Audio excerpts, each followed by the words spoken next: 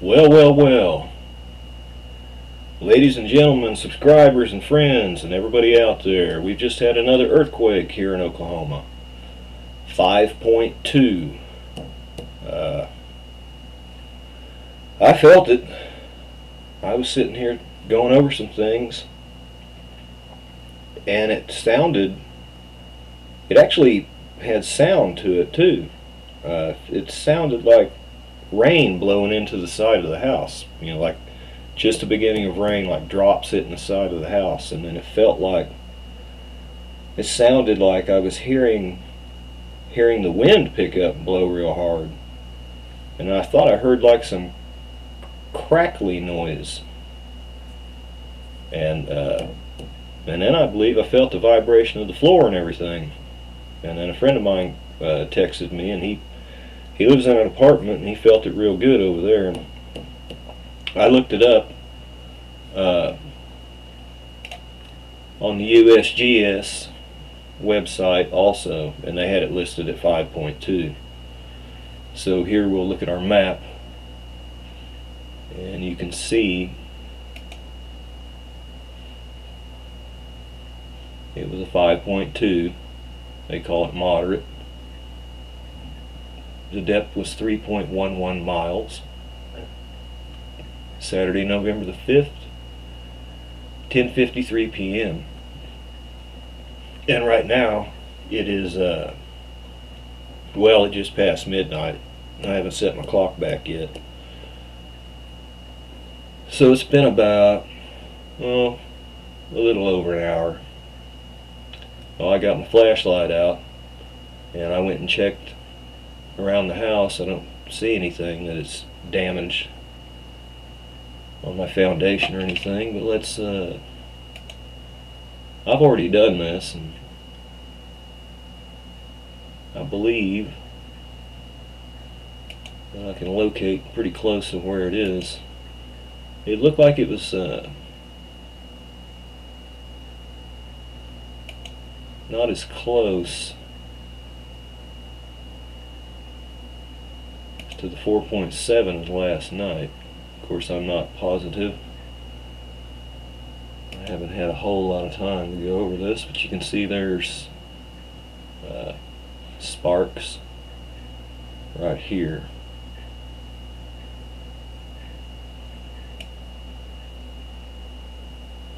And this is the Prague Lake. So that's within the area somewhat of the 4.7 last night.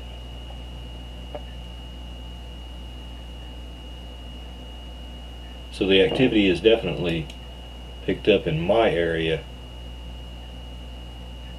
and I knew it would. A lot of people doubt and think FOS, but it's not FOS. It's real. It's coming more and more, spreading out to different states throughout the country,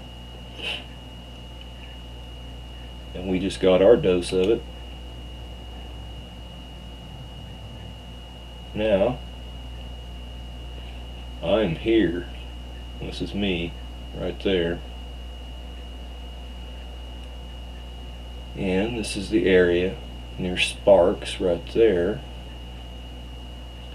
I have a sister that lives right over here,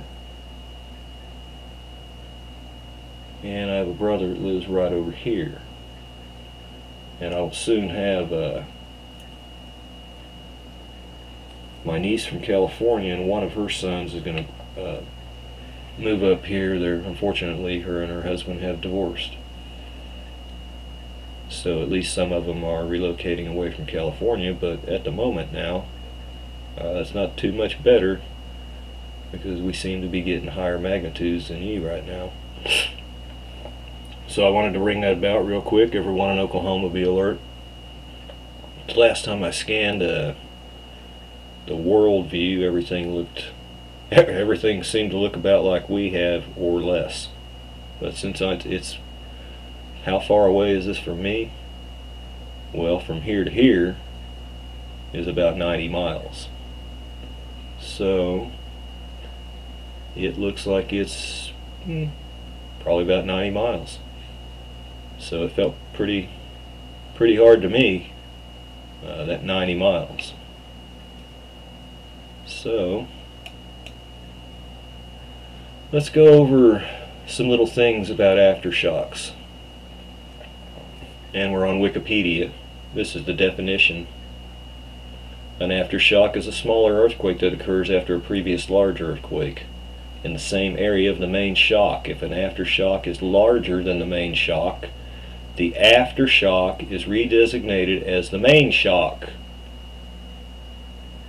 and the original main shock is redesignated as a foreshock. Aftershocks are formed in the crust around the displaced fault plane to adjust to the effects of the main shock. And then you can go down here and read about the distribution of them. Aftershock size and frequency with time, Amori's law, Bott's law, Gutenberg-Richter law, and the impact of aftershocks. Aftershocks are dangerous because they're usually unpredictable, can be of a large magnitude. But just remember what it just said. If it's larger than the original one, it gets redesignated. And then the original one, which is then smaller, gets redesignated. And they can collapse buildings that are damaged from the main shock. Bigger earthquakes have more and larger aftershocks, and the sequences can last for years or even longer, especially when a large event occurs in a seismically quiet area. See, for example, the New Madrid seismic zone, where events still follow Amori's law from the main shocks of 1811 to 1812. An aftershock sequence is deemed to have ended when the rate of seismicity drops back to a background level, i.e. no further decay in the number of events with time can be detected. Land movement around the New Madrid is reported to be no more than 0.2 millimeters in a year, in contrast to the San Andreas Fault, which averages up to 37 millimeters a year across California. Aftershocks on the San Andreas are now believed to top out at 10 years, while earthquakes in New Madrid are considered aftershocks nearly 200 years after the 1812 New Madrid earthquake. And then you have your definition of foreshocks and everything. So you can kind of understand what an aftershock is. If you get one bigger, for say, if something comes bigger than this 5.2, a la this 5.2 bigger than the 4.7 last night, then they are redesignated as to earthquake, aftershock, foreshock.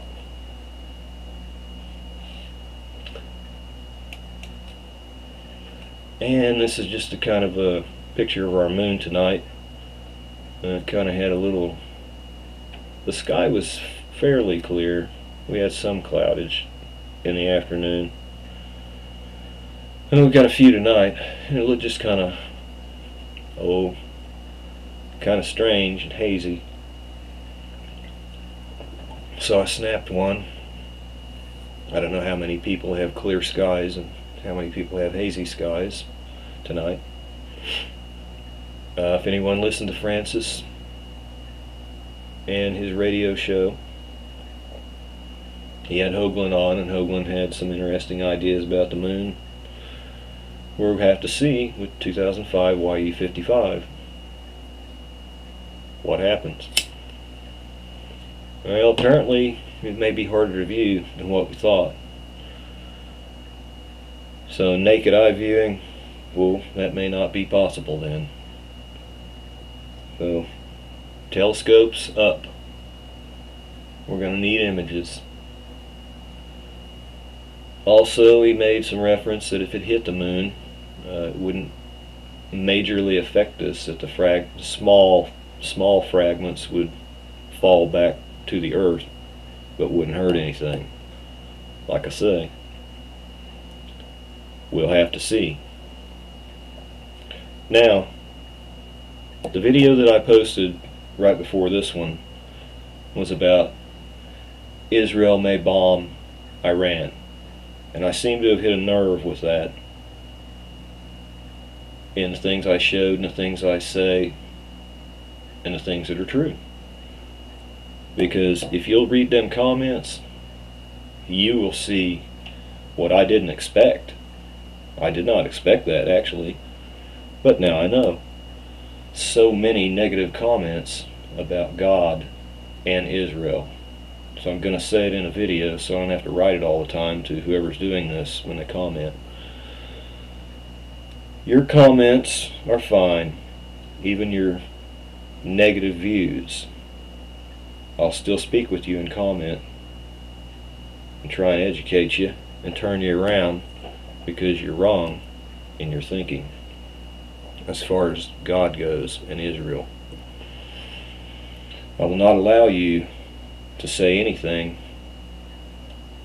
bad about God or Israel. You will not come and you will not cuss and make mockery of our Lord.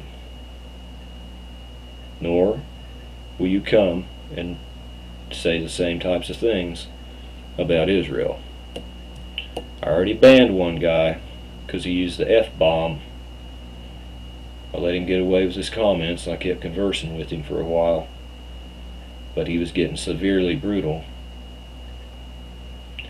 So when he did that and he linked it with the Lord, he's gone.